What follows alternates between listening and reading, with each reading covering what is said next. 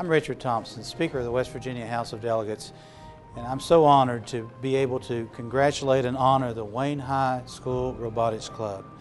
I'd like to extend my appreciation to Greg Miller, who goes above and beyond his teaching duties to volunteer after school and work with these young students to promote this program. I also congratulate the students who participate in this program.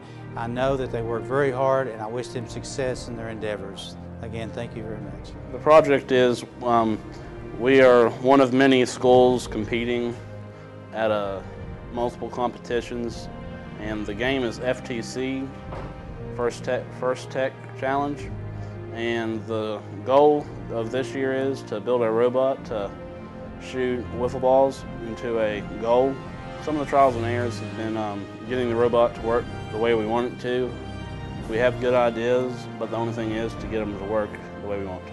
And some of the parts that we have don't quite work, so we've had to modify them to a certain extent to get them to work the way we want to. One thing I've learned while doing this is being a better leader, learning to use my hands very well with different parts, building things. I like the process of building the robot and the way it works. Figure out how to get everything to work. And I learned how to use different tools, and I learned how to use a drill and everything around the tools and stuff.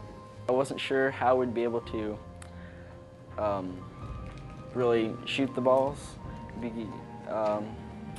Having a gun seemed like a really hard task, but as we worked on it and we figured out different ways, and our engineer that helps us out had a really good idea on how to get balls to the goal, it wasn't that much of a problem. I was on the team last year, so I knew my way around everything pretty well, but I really learned just more of the mechanical things, like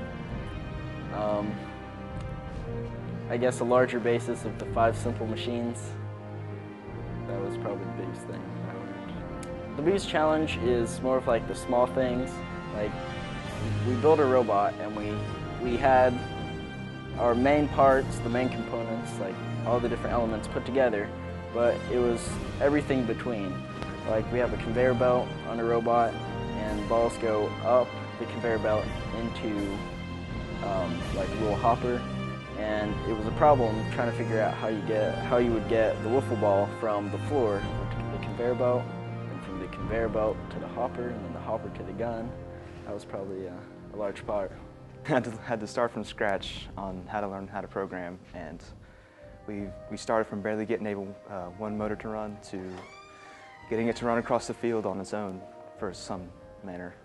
Not quite perfect, but it's on its way.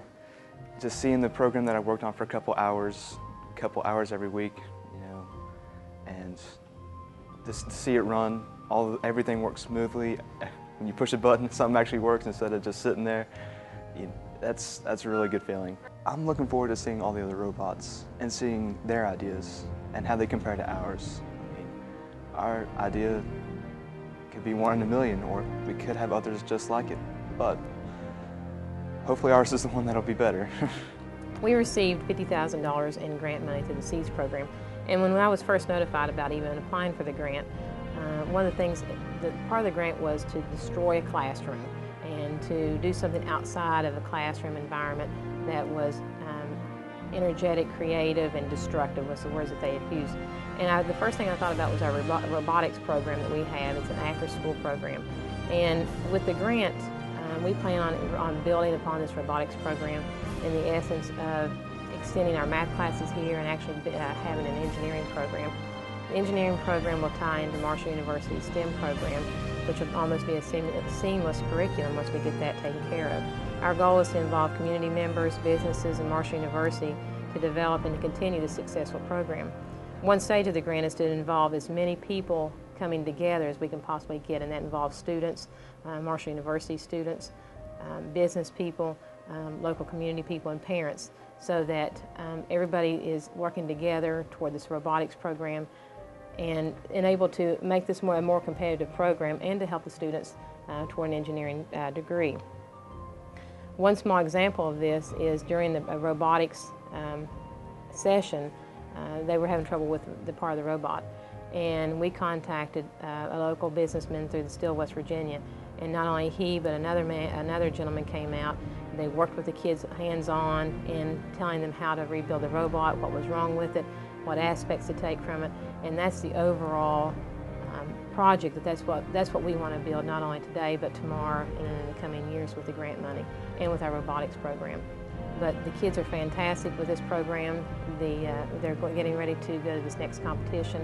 And our goal is to make our robotics program competitive, educational, and to make it a seamless curriculum, not only with Marshall University's program, but any college or college that they would like to attend, or even in the industry.